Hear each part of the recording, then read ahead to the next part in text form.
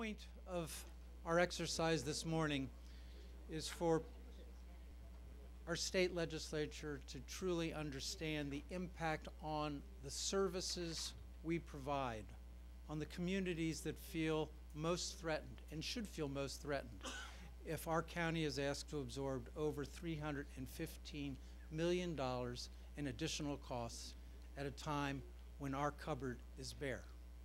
So what I'd like to do is first we will do this in the order, Kristen Tribble. Please come forward. Lovely, I get to be first. Okay. Okay, so as the leader of a parent organization, I'm coming at this from a parent perspective. What do I ask of my kids when there's a problem? What's the right thing to do? Well, the right thing to do isn't to cause a problem and then foist it on someone else. So right now, we ask our leaders in Annapolis to do the right thing, find the solution, and don't just foist it off on someone else. Thanks. Mr. Rodich. Good afternoon. I'll just say it as simply as I can. What the state has done in terms of their funding of the pension plan over the years has just frankly been unconscionable. As Mr. Israel pointed out in his comments, this was a very robust, fully funded plan, and the way that they manage it has just driven the whole funding for this thing into the tank. Well, a lack of prudent, responsible fiscal planning on their part doesn't constitute a crisis, or shouldn't constitute a crisis for this community. So we're really counting on our legislators to step up to the plate here and do the right thing and find an alternative. Thank you.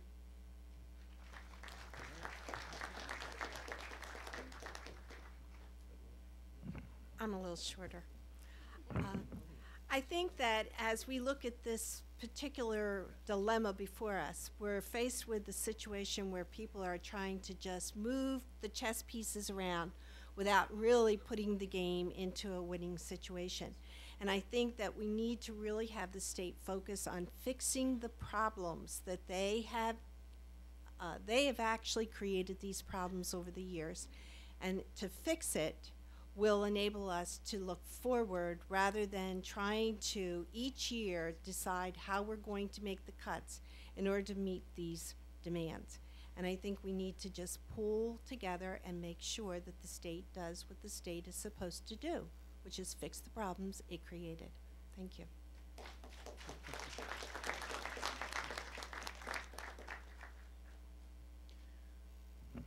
I'm Art Brodsky from the Montgomery County Library Board. This is a county of about 1 million residents. Of those, roughly 2/3, 670,000, are active library users. We value our libraries. Over the past 4 fiscal years, you can take a look at this chart and see this long stripe here. This is the cut of the library budget. Now we're finally, thanks to County Executive Leggett, to President Berliner and his colleagues, are finally starting to see the light of day and put some money back into the libraries where the materials budget's been raised, the hours are going to be a little more longer.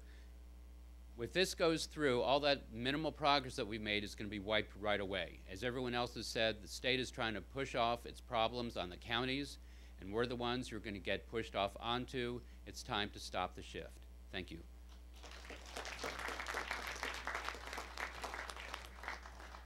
Good morning. I'm Marian Einlewin. I'm standing here to represent the Primary Care Coalition of Montgomery County, which is part of HHS. And we are very concerned that one of our landmark programs, Montgomery Cares, which today provides health care for 30,000 underinsured individuals, poor individuals, most of them 100% below poverty, that their services will be diminished and cut. And this program has been shown to be enormously effective in keeping people out of emergency rooms, controlling chronic illness so they don't become severe illnesses. And these are the kind of programs that are now endangered with this kind of proposal. So I hope that all the good heads in Annapolis will think of another way to fund the pensions, and that critical programs such as these will not be threatened. Thank you very much.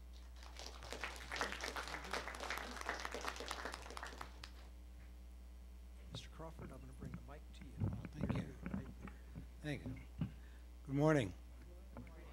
Thank you for this opportunity just to say a couple of words relative to folks with disabilities and the issue of the pensions. I guess the best way that I can sum everything up, in my view, is this is not about dollars, and it's not about governmental mechanisms and all that mishmash. I mean, I used to be a public administrator. I know what that's all about.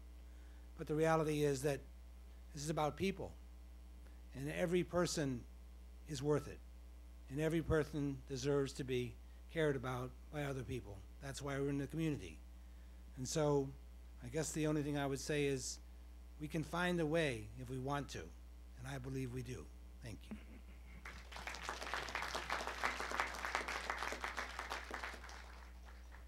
Good morning. My name is Susan Jenkins, and I'm the CEO of the Arts and Humanities Council of Montgomery County. We represent the creative sector, and this is not a creative way to solve a problem that has been created by someone else. So we say that the arts and humanities in Maryland are a huge economic driver, and we know that shifting $47 million to Montgomery County will have an inordinately negative effect on our ability to continue to produce the kind of economic impact that economic impact that we've had. So I ask you to be creative and to think about ways to solve this issue and to make it right for everyone. Do the right thing, stop the shift. Good morning, I'm Debbie Rankin. I'm the Executive Director of the Montgomery Parks Foundation. Montgomery Parks are beautiful, safe, and accessible places for people to spend time outdoors and as a family. And Montgomery Parks has endured more than its share of the last 3 years of budget cuts, and frankly, we can't take any more. Additional cuts would mean that we could be closing park facilities or entire parks, and I think that the people of Montgomery County just won't tolerate something like that, and I hope that everybody can find a better way to do this than to do this on the backs of Montgomery County services. Thank you.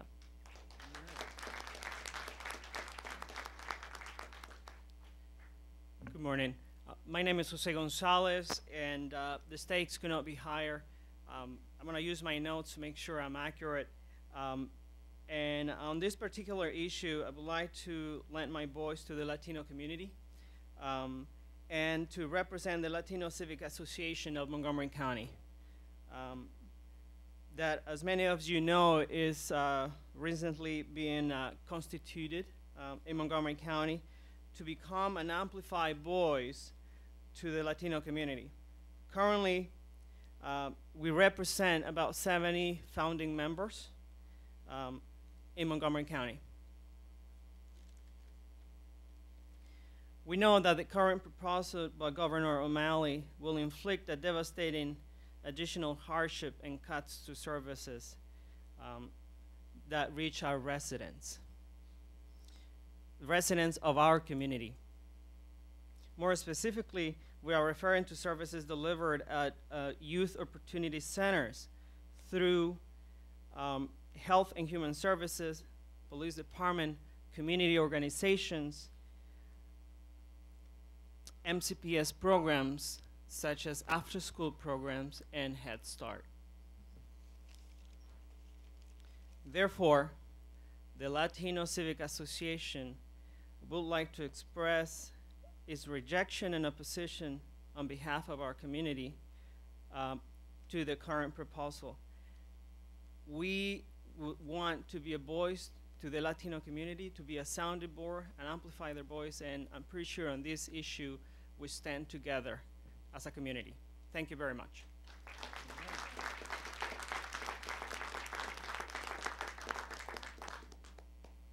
Good morning.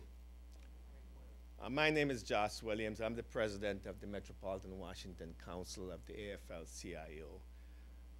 Last night at our executive board meeting of leaders of our workers in Montgomery County, in Prince George's, in Charles, Calvert, and St. Mary's County, our board unanimously adopted a resolution opposing the governor's proposal to shift the pension to counties. It is our position that this does not make any sense. This morning I went over and delivered this message to County Executive Rashawn Baker and pledged to him the support of organized labor in opposing this proposal. I am here this morning to do the same thing with Montgomery County and to indicate to you that the organized labor movement will join with the counties in our jurisdiction to do what it takes to ensure that this draconian measures is not imposed upon the county. This is really all of it is doing is shifting, taking money out of one pocket and putting it into the other, or robbing one pocket and robbing the second pocket. And instead of trying to solve a solution, what you're doing is just shifting the burden. We recognize it. It is not just a matter of the public workers, it is a matter of the burden on working families.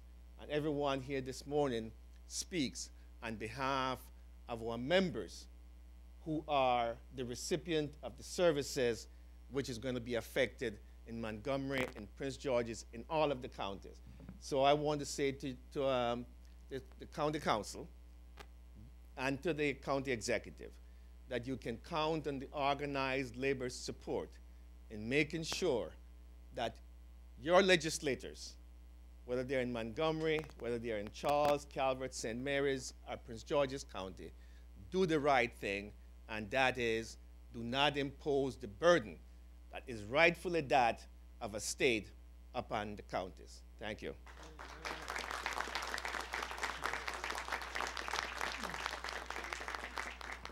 Ladies and gentlemen, all of these folks will be available to the press should you have any additional questions. We thank you so much for your participation. Okay? Thank you very much for being here.